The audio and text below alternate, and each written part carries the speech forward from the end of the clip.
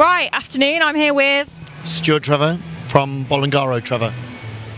How's the weekend been here? Because I hear it's been really, really busy. Have you kind of had a lot of interest? There's been a lot of people here. You've kind of felt like it's been a good experience for you? Yeah, we've been inundated every day with, and we didn't do the show last year, and a lot of people complained to the organisers that we weren't there, and so the organisers made a concerted effort to bring us back, which is great. And to be honest, I didn't really believe them when they told me, and the amount of people that have told us this weekend how excited they were to find out that we were back, because we did do this for 5-6 years, and then we didn't do it last year. We were just too busy, and so we're back and we've had a great time, so it's very good.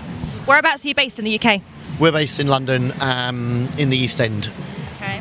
Where do you get most of your creativity from, your inspiration?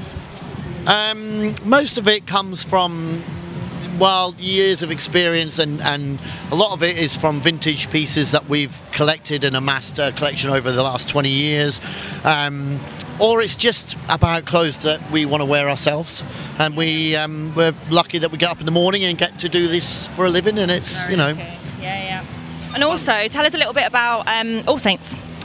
Well, in 1994, I had to come up with a name for a brand I was launching, and my name is Stuart Trever, initials are ST, like Simon Templar. The Saint was a 60s TV with Roger Moore, and so there was All Saints, and then I built it up to 15 stores, and then sold it in 2006 and launched Bolongaro Trevor, and they went on obviously and borrowed loads of money and spent loads of money and turned it into a massive business, and there it is.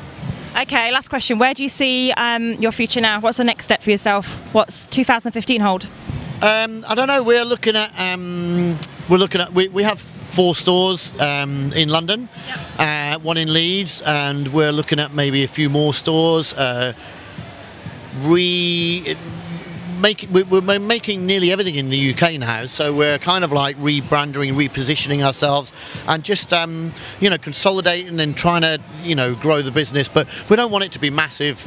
We're quite like it being this cool little business, and little boutiques and cool little stores, slightly quirky. But it's but yeah, definitely growing. So it's all good. Awesome. Lovely. Thank you very much for your time. Thank you.